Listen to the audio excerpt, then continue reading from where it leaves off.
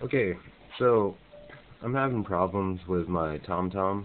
It's a TomTom 130, and it freezes after I turn it on a orange page of some sort.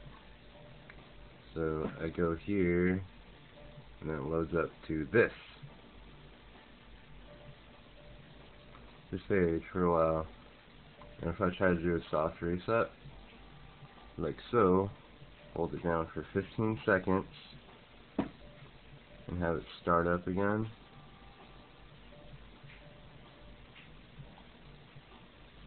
like this. There you go.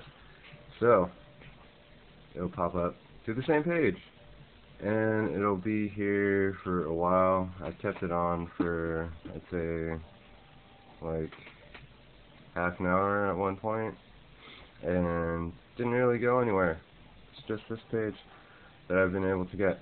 Hooked it up to my computer, downloaded all the applications that I needed, updated it, and there is no hard reset button on the bottom for this particular TomTom.